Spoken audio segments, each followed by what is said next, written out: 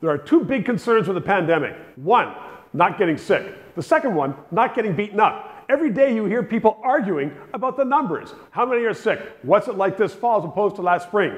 And why is there such a debate about this? Why isn't it just one set of stats out there? Well, Ryan Imgrund is a biostatistician, and he's here to answer that because you have the answers as to why, they say there were 700 last spring and there's 700 now, but that's not exactly right, is it? It's not exactly right in that 700 now is 700 with the current testing capacity with the individuals that we're actually testing now. We weren't testing those same people back in March and April.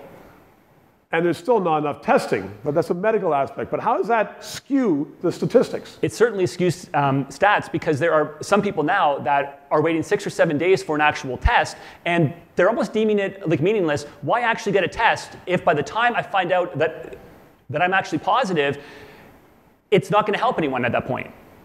So what's to be done with all these different facts and stats out there? Why is there not just a clear set of stats? Every day, here's what it is, or every week, here's what it is. There is a clear set of stats, but I don't think that that's what the media is actually putting out there. We are seeing case numbers all the time, and that's all that we're getting.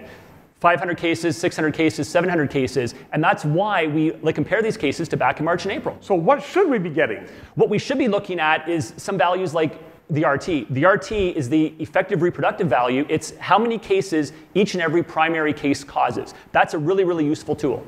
And do the people who give the media these figures, do they have those figures? Do the politicians have them? They have those figures. They don't release those figures publicly. Why? I'm not too sure.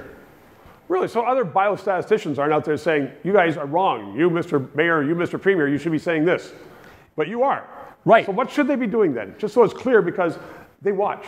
Yeah, so the stats which have to come out is the actual growth rate. That's one, and also the positivity rate as well. Those stats need to be released because the public needs to understand what are the numbers in an actual context, not 500, 600, 700.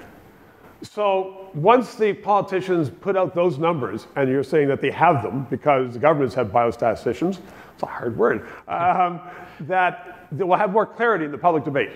And I think so. I think that's the good thing to see is that if we have these numbers in an actual context, then we can let individuals know, here's what needs to be done, and here's the actual numbers behind what needs to be done.